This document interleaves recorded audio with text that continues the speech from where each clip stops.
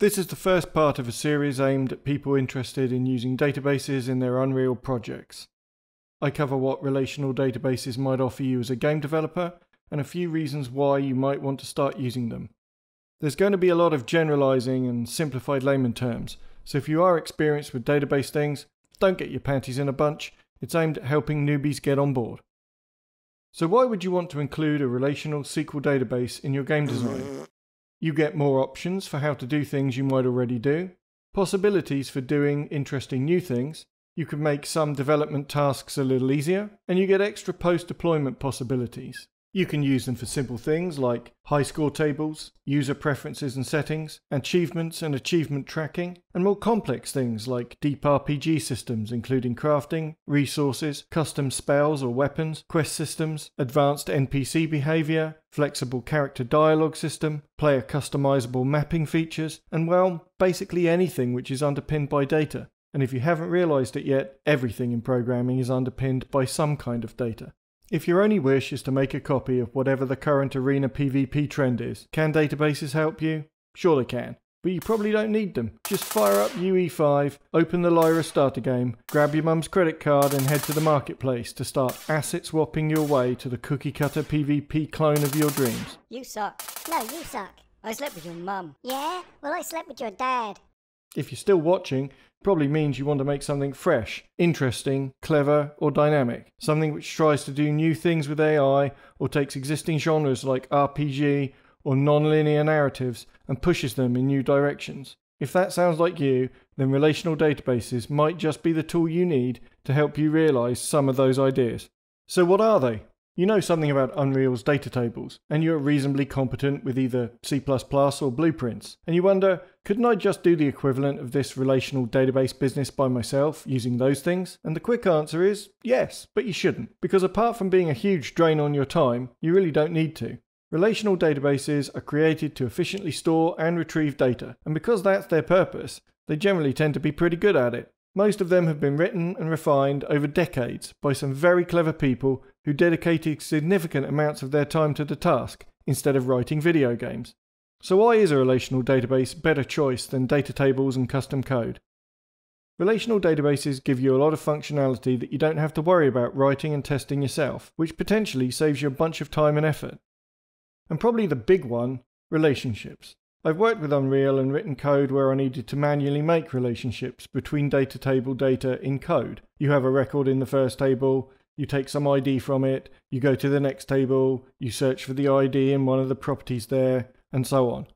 The code is potentially slow if you had a lot of entries because the data isn't indexed in any way, but that doesn't really bother me. The bigger problem, I think, is that you can create records in those tables that don't match up with each other, and you might not notice until after your game ships, meaning your players end up with broken quests or other problems. Using an SQL query to extract and optionally shape your data retrieval can really free up your code from needing to do any of those things itself.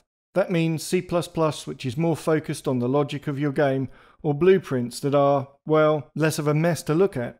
Add to that the ability for SQL databases to ensure that records in different tables always match up, and other rules you can provide, such as requiring certain items to always be provided, others to be optional, and specifying default values. And you can start to see that you get a more robust handling of your data, and that hopefully leads to less bugs in the long run. So how difficult is this relational database business?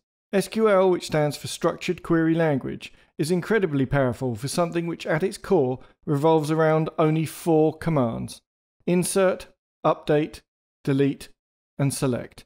That's right, although SQL has plenty of features and each specific platform may support a bunch of additional functions, those 4 commands are the basic pillars of how you use it. Finding examples or help with problems is pretty easy. There are huge communities supporting each specific database engine. Okay then, what about cost? Well, if you have your heart set on using one of the proprietary corporate database engines, you're going to have to pay for it. However, if you are able to use a locally hosted database for your game, such as SQLite or Microsoft SQL Server Express, then the good news is you won't have to pay anything. SQLite is completely open source, SQL Server Express isn't, but it is free to use. Because they don't require dedicated servers, you don't have to pay for them. This makes it perfectly viable to use a relational database for even offline single-player or couch co-op games. To give you a better idea of how you might use it, let's take a look at some of the more simple things you could do in your game projects. Let's think about the person playing our games, the player. Many times we have a unique identifier for the player. It might be their Windows username on a PC game, or on a console something like a PlayStation PSN ID or Xbox Live ID. Maybe on a PC game you let people create different users so they can have separate playthroughs. Also, different people in one household who all use the same PC with the same account can have different game profiles. Nothing clever about it really, and by itself certainly not enough justification to add a database system to a game project. I mean, just storing a few user records, maybe a name or an email, whatever. That's like 5 minutes work in C++, serialize it as JSON, and dump it to a text file. Job done. Okay, fine. Let's build on that. Consider user preferences. These could be anything. Input mappings, UI color choices, preferred font scaling, whatever. We can make a table with the default values for each preference, and another table for any preferences which should be overridden by a user-specified value. A fairly simple bit of SQL will then give us a user's set of preferences, listing the default values when no user preference exists, and replacing it with the user-specified value if one is found. Your C++ or Blueprint code won't need to care either way. It will just ask the database for that user's preferences, and it will get back the data. It also makes it fairly simple for a team of developers working on the code to add new preferences. Just add a new default value to the database, and then in code, call the function to get the preference, specify the user and the name of the preference they want to get. You don't need to check out any other code or modify an enum. You could even write a little utility used at compile time to ensure that all the code asking for preferences is asking for ones which actually exist in your database.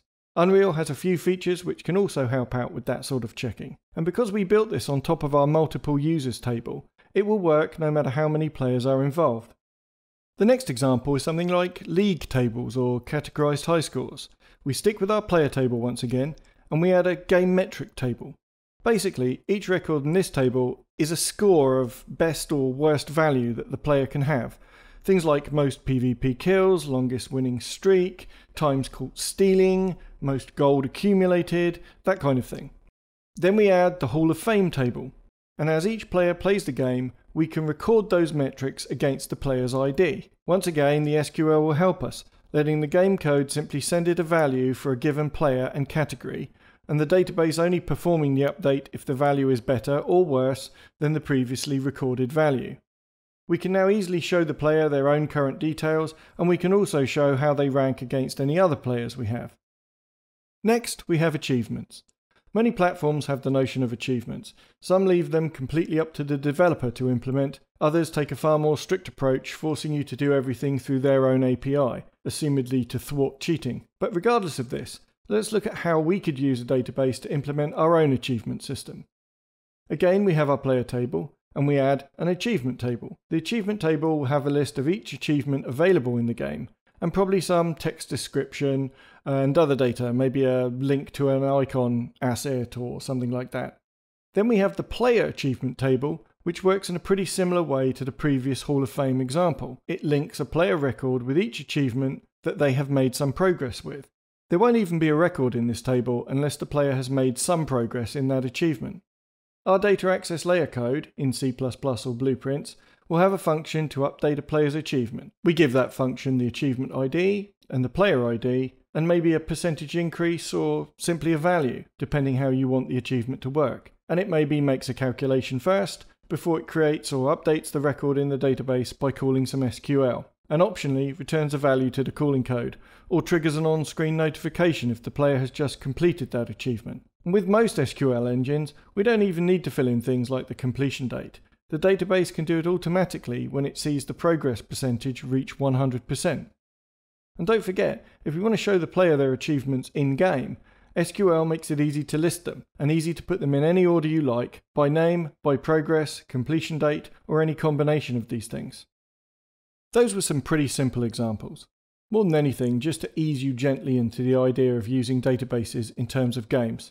Time to step it up a gear and get a bit more involved. This is going to be something I made up on the spot just for this video, to illustrate the point. I'm not saying it's well thought through or even something you would want to use in a game, so buckle up. Paper bag under the seat if you need it. Let's think about a game with NPCs. Probably an RPG, but hey, maybe you have some cool ideas for other genres. In this game, instead of just assigning them a number, we want our NPCs to have a more complex system for their attitudes towards the player. So we have our NPCs, and we make a table for that. Each NPC has an ID, and you get the unique ID thing by now. It's probably just a number that the database assigns to each new record we make. We stick a bunch of other stuff in the NPC table. Their name, maybe which meshes we want to use for them, which asset directory to use for their dialogue, things like that. We have another table called job, and it's filled with the various trades that each NPC, and possibly the player, have in our game. If it's a fantasy game, you might have carpenters, historians, pig farmers, chemists. If it's a sci-fi game, you might have spacers, pilots, astronavigators, etc. The specifics don't really matter right now. So then we have a table called NPC job, which connects those two tables, and you guessed it, it indicates the job or jobs that each NPC has. We have another table for the different character species in our game, fairies and trolls and whatnot if it's a fantasy one, something like Trigelian lizard people, cyborg, hive robots, and probably bog standard humans if it's a sci-fi game. This time, we don't even need a joining table, because we decide that each NPC can only be of one given race, because we have absolutely no idea how we would code the gameplay for such things. We're also somewhat reluctant to think about how a 500-pound troll and a 20-ounce fairy might make babies. Love you, fairy. Love you, trolley. So anyway, we go back to our NPC table and we add a species ID field to it, and we link it directly to the character species table. I don't want to go into details about specific quest systems here, but suffice to say, we have a player quest table which tracks the quests the player has done and their outcomes. We decided in our game, certain sections of the population are influenced by wealth, so we add a table which details the different levels of wealth a player can achieve. Then we add a bunch more tables to relate this all together. NPC player job disposition, job quest disposition, species quest disposition, NPC quest disposition, and job wealth disposition. And we connect them all up like this. What all these individual disposition tables allow us to do is store different values for each item. So for example, NPC player job disposition lets us say, if the player is a member of a certain profession, and the NPC they're interacting with is a member of a certain profession, then that will influence their disposition by a certain amount. That lets us do certain things like, say, merchants, for example, have a more positive view of carpenters, but perhaps look down on pig farmers. The three tables that connect the quest table do the same, but as a direct result of what the player has done in a quest. Species quest disposition, for example, would have a positive value for fairies if the player had successfully saved the Crystal Fairy Grotto in that specific quest, but maybe a negative value for trolls against the same quest if the player saved the fairies by massacring their troll neighbours. The NPC quest disposition goes even further, allowing you to say that regardless of any group sentiment, specific NPCs are influenced by a specific quest's outcome. And we link the job wealth disposition to the job table, which effectively says certain jobs are influenced less or more by a player being wealthy or poor, meaning that merchants, for example, have more respect for people who have a lot of wealth than people who don't. We can then write an SQL statement which will find any records in all of these tables that would somehow affect a given NPC's attitude towards the player's character, sum them all together and return you the current NPC player attitude value for that specific moment in time. And the SQL would be perfectly happy if we hadn't entered any records for that NPC, his jobs, etc. It would just return a flat 0, exactly the same as if the quests the player had done were of no interest to them. Going further, the same SQL query could also give you the highest and lowest values of those individual modifiers. So even if the overall result was positive, the NPC might still say, I'm not sure where I stand with you. Because the factors affecting their decision are all over the place. Let's call it volatility. You might use something like this to add more interest or realism to your games. We now have a system where a specific NPC might offer the player better information because they know the player is wealthy. Or even an NPC that refuses to speak to the player because the player is a Trigelian lizard person and that NPC is racist. And you can even change these modifiers during play. What if the player helps a massive merchant caravan avoid troll bandits by getting the city's homeless population to agree to act as informal lookouts? Maybe now merchants in general are less inclined to look down on the impoverished. Or conversely, maybe the player chooses to resolve the same issue by killing every random troll they can find, even nice ones. Perhaps now trolls not only despise the player, but merchants in general. And whereas before they only robbed the caravans, now they leave nothing but bleached bones and ash behind. Cheery. Okay, so if you followed me this far, you're hopefully buzzing with some of your own ideas which you think are much better than the BS I just talked about. That's fine, but you're going to need some kind of database to get started with. If you don't already have something in place, and particularly if you're thinking in terms of single player or couch co-op type games, I highly recommend you try SQLite. It's a bit different than most databases, as rather than being a standalone engine, it's a C library that gets compiled into your game code. Personally, I think SQLite is great. The amount you can achieve with it, all without needing to mess around installing servers, is such a time saver. It's free, and I would definitely recommend it as the go-to option for anyone interested in adding relational database SQL goodness to their Unreal game projects, particularly as the Unreal Engine ships with plugins that handle the C library part for you. That's also why it's what I specifically chose to focus on in the other videos in this series, where I talk about how to get started using the SQLite plugins and then building a framework to make using SQLite in Unreal a little bit nicer.